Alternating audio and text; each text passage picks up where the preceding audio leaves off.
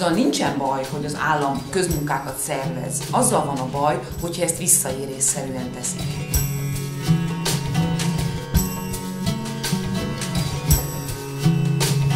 Más választásunk, nekünk nincsen itt Érpatakon más munkalehetőségünk. Elvárásaink vannak. Úgy gondoljuk, hogy ha aki az asztalról szeretne levenni, az tegyen is valamit ezért. Feljárok, könyöröm, hogy vegyenek fel, mert nem bírom iskoláztatni a fiamat, vagyis a gyerekemet, mert középiskolás.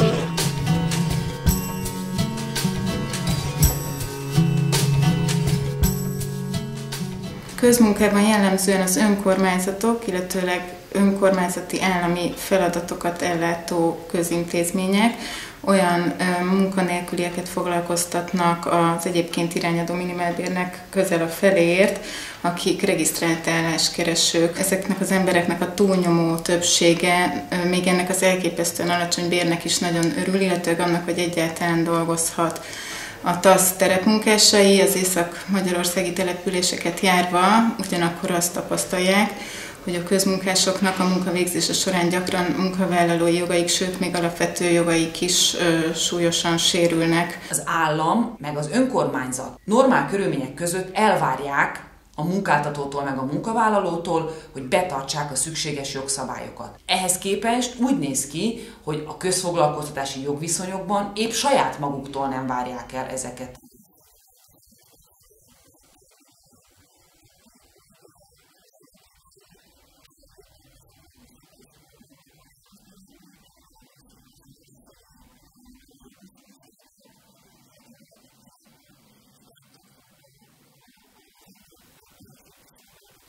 Mert én azt mondom, hogy hát adja, mert megcsinálom szívesen neki, bármilyen munkát elvállalok.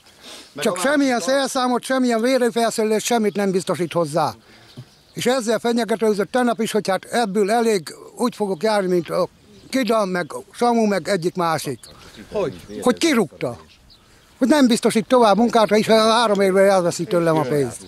Nem feltétlen alkalmas egy önkormányzat arra, hogy ilyen típusú dömping jellegű munkákat, meg sok embert foglalkoztató munkákat szervezzen meg. Több mint 2 hét után kaptunk fel azt a felkínálták, hogy használt ruhákat, amíg belettek dobva egy garázsba, amíg ki volt szakadva, ugye szagosúva, nem büdöset mondok, hanem szagosúva. Saját célszámomat hordjam a munkahelyemre. Legyen azért valami teljesítmény, vagy látszatja, vagy hatása. Nagyon sok településen problémát jelent az is, hogy a foglalkoztatottak nem kapják meg a heti bérüket időben. Most is 3 héttel el vannak maradva. És egyszerűen nem azt mondják, hogy most ekkora számoljunk a pénzre, vagy várhassuk. Nem foglalkoznak semmivel. 6 hét alatt kaptam 17.500 6 hétre. 4 kiskorú gyerekem van, és nem tudom miből őket eltartani.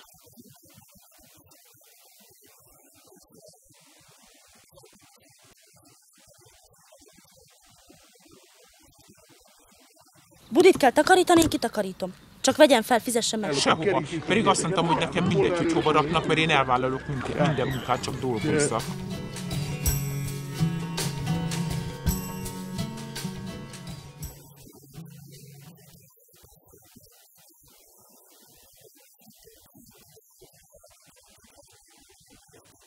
De erről a polgármester asszony dönt, jegyző asszony, hogy kit vesz meg, kit nem. Ez pofára megy. Itt a polgármesternek, ha valaki, megmondva az őszintét, nem a spanja, akkor ő azt nem alkalmazza. Egy családból felvettek 3-at, 4-et, a másik családból nem vettek fel 1-et, az meg jobban rászorul. A segélyre várni csak nem lehet. Csak úgy lehet várni azt, hogyha elmegyek dolgozni, többet tudok tenni az asztalra, és többet tudok adni a gyerekemnek.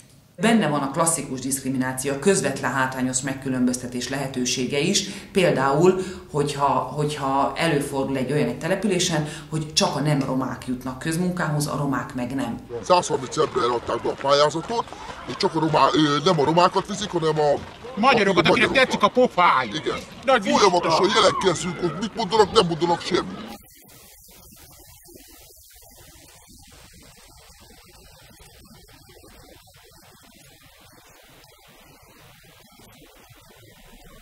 polgármester mondja meg, hogy te hova mész, te mit csinálsz. Akinek megvan az érettségie, az ugyanúgy kapál kint, meg dolgozik, mint akinek 8 iskolája van, és a 8 iskolával nem főnökösködik. Nincs szakmájuk, egy 8 általános van, vagy még annyi se lesz, tudják írni a nevüket, és bent ülnek az irodában.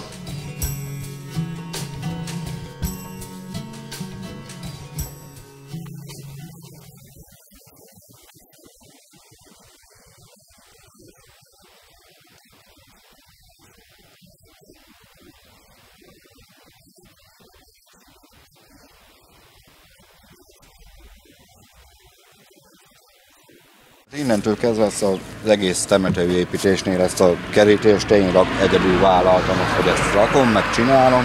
Mikor kiderült, hogy nem őrá szavazok. Akkor engemet kirakott oda a temető legdzsombolyosabb részére, hogy kaszáljak ilyen akácfákat kézikaszával. Onnantól kezdve elkezdett a kamerázás menni, mindennapos volt a kamerázás, úgyhogy behasaltak két mezőről az árokba, hol az egyik, hol a másik felváltva, és egész nap kattogott de meg tudjon filmezni 5 vagy 10 percre, hogy pihenek, és csak ebben a céllal tett oda ki, hogy ki tudjon rúgni a munkából. Nincs olyan, hogy kimegy egy munkafelügyelő, és folyamatosan videózza az embereket, hogy mit csinálnak. Megint csak jogsértő. Meg egész nap itt szaladgálnak lefele az emberek, azt videózgatnak, meg filmegelgetik őket. Erre van benzinpénz. Erre van benzinpénz. Az csak ilyen ingyen élőre. A falunak a pénzét. Nem ide kéne elherdálni. Mit teljesített? Jó, mert vagy munkaidő után, vagy úgy kamerázzák jó, hogy közben hogy dolgoznak. Nem kellene azért őket kivonni jó a munkából. Ebédidő van. Hány óra? Szerinted 12:00. Akkor ebédidő. Mink ennek vagyunk a munkavezetők. Ugyanebben a közbenben szeretnénk. De ebbe a programba. Nekem nem megy egy öröm állandóan azzal játszani, meg töltögetni, hogy most itt kamerázgassak, meg töltögessek, tehát biztos máshogy is lehetne, meg senkinek ezt így kell csinálni. Lehet, hogy azt nézze, hogy Istenem, hát itt engem kameráznak, engem hajtanak, de most őszintén, ti is jártatok iskolába, tehát mi volt? A tanárok ott járkáltak között, és akkor azt mondtad, hogy az iskolát neked ez itt járkál, ez nem igaz, ez cseszeget. De valamilyen szinten muszáj voltál, megtanultad, kész, és utána abból éltél. Tehát én elhiszem, hogy valamilyen szinten, amit az ember eddig nem csinált, meg nem akar, nyilván mindent, hát egy atyai pofont is az ember annak vesz, hogy úristen, mi történt, holott az tanító célzattal volt.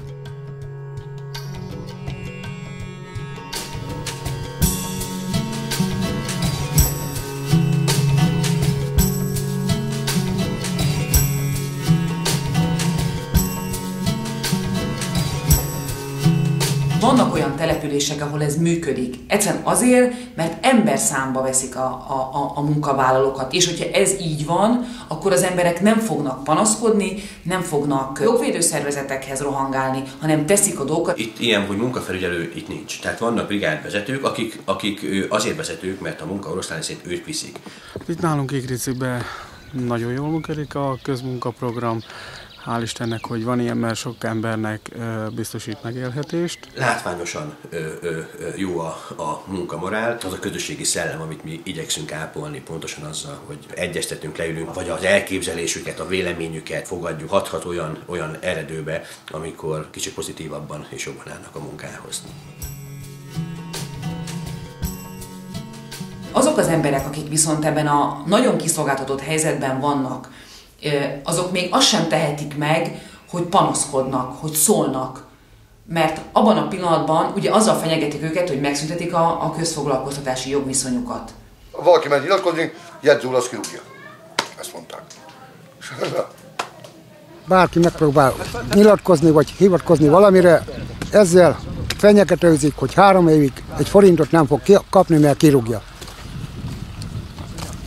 És ezért van, hogy fél mindenki hozzászólni.